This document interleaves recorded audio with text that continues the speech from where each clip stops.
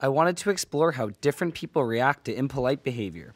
I asked my roommate, John, to be rude to people in the library. I videotaped their interactions, and then I interviewed the people to ask them why they acted the way they did.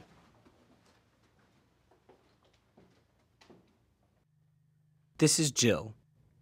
She's all alone in the library when John enters and sits next to her rather than at one of the many other free seats.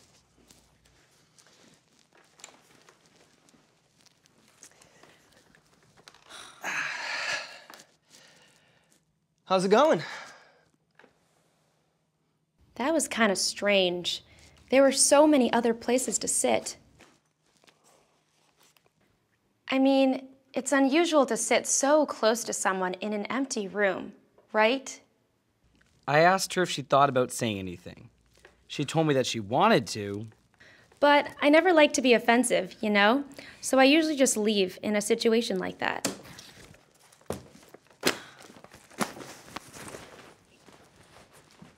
See you later.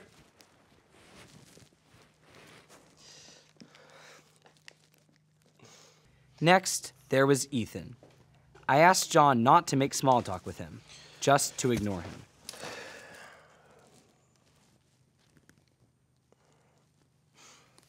I think it's bad form to sit right next to somebody when there are lots of other empty seats in the room.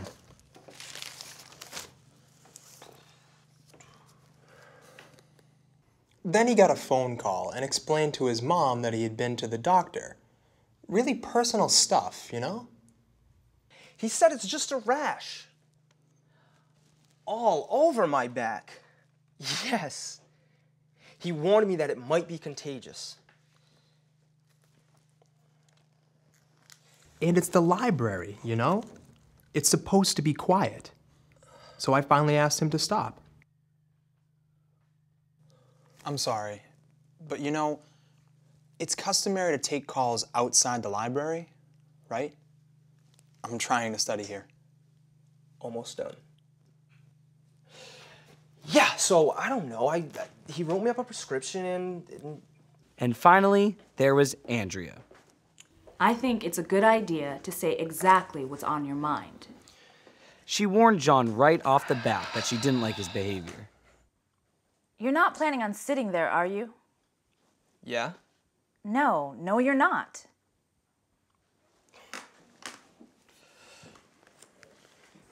He said he liked the spot and claimed that he had been sitting in that chair all week.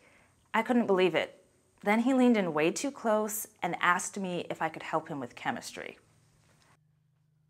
You're invading my personal space. Back off, okay? Is something wrong with you? No, I don't. Are you antisocial? No, I'm just... You're a loner with no friends. Stop it. You're being rude, okay? It's rude to sit here when there are so many other empty seats. Talking so close to me is impolite, and you're an interrupter. Is this for real? What is this? What's happening? We're shooting a video for a sociology class project on how people react to rudeness. I think you should always say something. I'll tell anybody they're not being polite. Why should a rude person get to ruin my day?